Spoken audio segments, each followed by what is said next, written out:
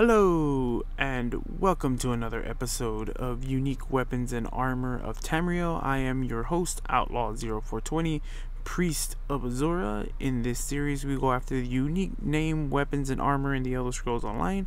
I also give you financial value of the item if you're looking to make some quick gold. Today's unique armor is BLOODTHORN LILOU'S Curative Coif, which we can get by defeating the Delve boss Lulu in the mines of KHURAS,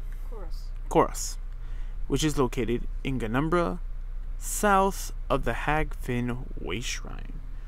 Alright, let's see and get this done. I am on my Stamina Templar Khajiit.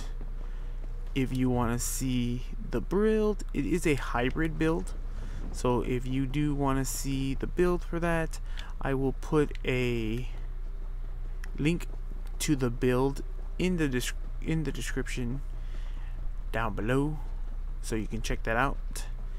It is by Hack the Minotaur. Alright, let's see, where is her? I remember correctly. Alrighty, there we go. We got the item. Let us look in here real quick. BLOODTHORN LILOU'S Curative Coif. Probably said that wrong. Curative Coif. Maximum Magicka enchantment. Adds 763 maximum magicka. Training is the trait. Increases experience gained from kills by 9%. Part of the BLOODTHORN'S touch set. 2 items add 121 weapon and spell damage. 3 items add 1032 maximum magicka. 4 items add 121 magicka recovery, and the 5 item set bonus is when you deal direct damage, you restore 754 magicka and stamina. This effect occurs once every 5 seconds.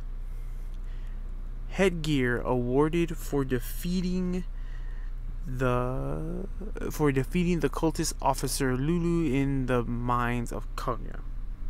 And I said that wrong again.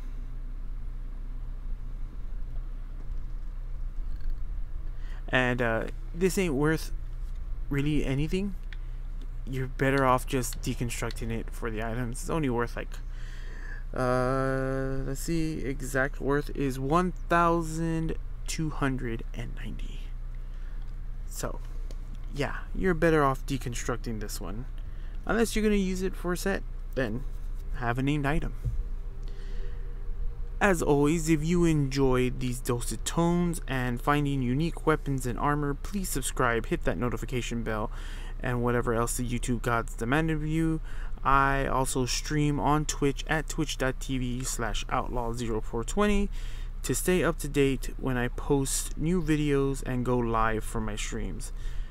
And always, thank you for coming in out and watching, and may Azura's glow guide you ever warmly. Bye.